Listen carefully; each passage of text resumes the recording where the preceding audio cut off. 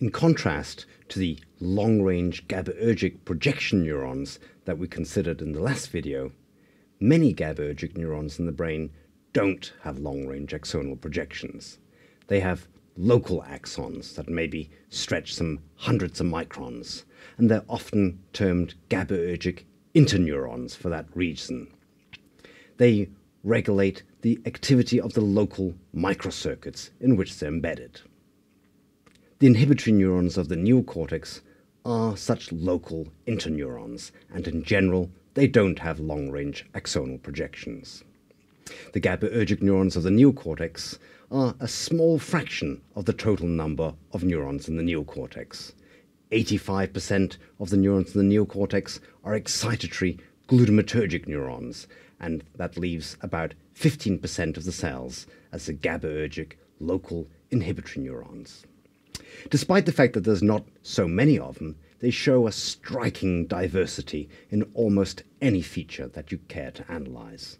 The morphology of the cells is different, their electric physiological properties is different, their synaptic connectivity, and perhaps most importantly, in terms of characterizing them as cell types, their molecular expression patterns are distinct and diverse. In this video, we're going to consider 4 different types of GABAergic neocortical neurons. We'll think about 3 types of GABAergic neurons that are defined through their expression of different marker genes. So we'll discuss GABAergic neurons that express parvalbumin, we'll discuss others that express somatostatin, and others that express vasoactive intestinal peptide.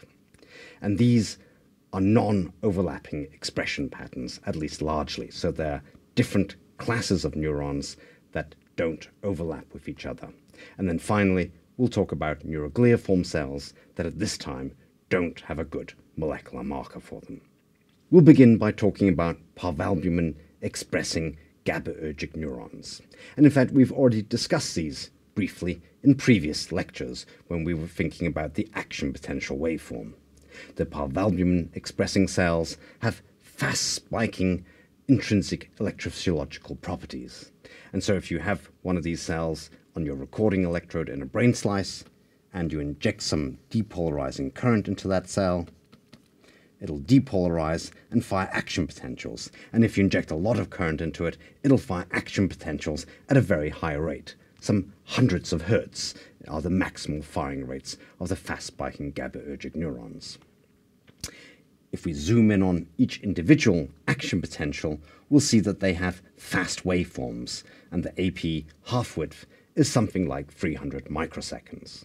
And that contrasts with the glutamatergic excitatory pyramidal cells, where if you inject depolarizing current into them, they certainly fire action potentials, but the maximal firing rates are much lower than the fast-spiking parvalbumin-expressing GABAergic neurons, about an order of magnitude lower. And each individual action potential in the glutamatergic cells has a broad waveform lasting more than a millisecond. The axonal output of the fast-spiking parvalbumin-expressing GABAergic cells comes in 2 different flavors, and there are 2 different types of PV parvalbumin-expressing cells. The major one, the so-called parvalbumin-expressing basket cell, sends its axon close to the soma, and often it'll decorate the soma with a basket shape around the soma, causing a fast hyperpolarizing IPSP mediated by GABA-A here at the soma or on proximal dendrites. The other type of parvalbumin-expressing cell specifically sends its axon to the axon initial segment of the excitatory pyramidal cells. These axoaxonic cells, or these chandelier cells as they're also called, then target their inhibition to a very specific place of the pyramidal cells, the axon initial segment, where action potentials are typically thought to initiate. And so these cells specifically inhibit that area, and it may be that they leave dendritic integration in the main dendrites and soma of the cell largely untouched, and they specifically edit whether the cell is able to output an action potential or not. A very interesting type of cell. The parvalbumin-expressing GABAergic neurons, especially this type of soma and proximal dendrite targeting cell, form the largest family of the GABAergic neurons in the neocortex. We can study the connectivity of these fast-spiking parvalbumin-expressing GABAergic neurons in brain slices, where we can record from different neurons simultaneously, and we can then initiate action potentials in different cells and study their synaptic connectivity. This brain slice is from a specific type of transgenic mouse that expresses green fluorescent protein in all the GABAergic neurons. And so we have green GABAergic neurons, and the excitatory pyramidal cells, which form the majority of the cells here, are invisible, except when they're being recorded from, where we have the red fluorescence from the recording electrode that fills the soma and dendritic arborizations. And so cell 1 and cell 2 are excitatory pyramidal cells, and you might be able to make out the dendritic arborizations here. If we inject depolarizing current into these two cells, they fire action potentials with broad waveforms and at slow firing rates, typical of excitatory pyramidal cells. Recording electrode 3 is sitting on a cell here that's turned yellow. That's because it's a superposition of the red from the recording electrode and the green from the green fluorescent protein of the mouse, indicating that this is a GABAergic neuron. And upon injecting current into it, we see that it's a parvalbumin fast-spiking GABAergic neuron. And so we can study the synaptic connectivity between these three different cells by firing action potentials in each cell in turn.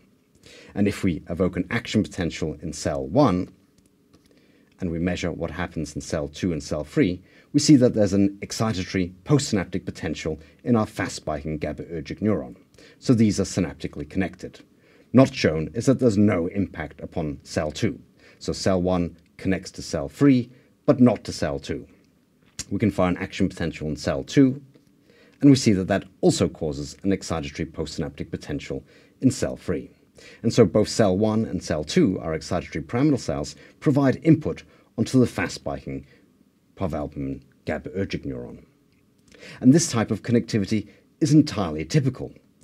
We saw in last week's lectures that excitatory neurons in the neocortex connect to each other with something like a 10% connection probability.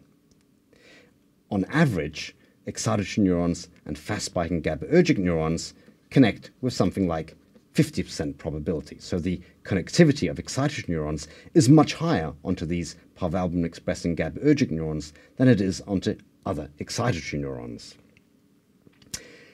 We can also evoke action potentials, of course, in the parvalbumin-expressing GABAergic neuron and see what happens in these inhibitory cells. And that's what we do here. An action potential is fired in cell 3, our fast-spiking GABAergic neuron, and that causes an inhibitory postsynaptic potential in cell 1. You can do the same here, fire an action potential in cell 3, and that also causes an IPSP in cell 2. And so cell 3 inhibits both cell 2 and cell 1, and so there are bidirectional synaptic connections here. In order to see these IPSPs, we had to depolarize the postsynaptic cell. And so here, we're not at the resting membrane potential, but we're depolarized to minus 50 millivolts. And same here.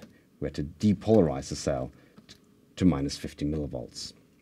And that's because, of course, the chloride reversal potential of the GABA-A receptor is sitting at around minus 70 millivolts. And so at resting membrane potential of cell 1 and cell 2, you don't see that IPSP. It's just a conductance. And the hyperpolarization is only visible if you depolarize the cell. This type of connectivity, where we have excitatory neurons that connect to other excitatory neurons with relatively low rates and very strong connectivity onto the inhibitory GABAergic neuron. Here we have about 50% connectivity, and equally the inhibitory connectivity is also strong. We see that this is a strong inhibitory loop.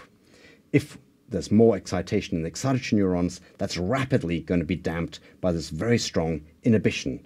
And in fact, the whole system here, at least in layer 2-3 of primary somatosensory cortex, is strongly overdamped. And so it's actually very difficult to get polysynaptic explosive excitation because of this very strong feedback inhibitory loop from the local parvalbumin expressing fast-spiking GABAergic neurons.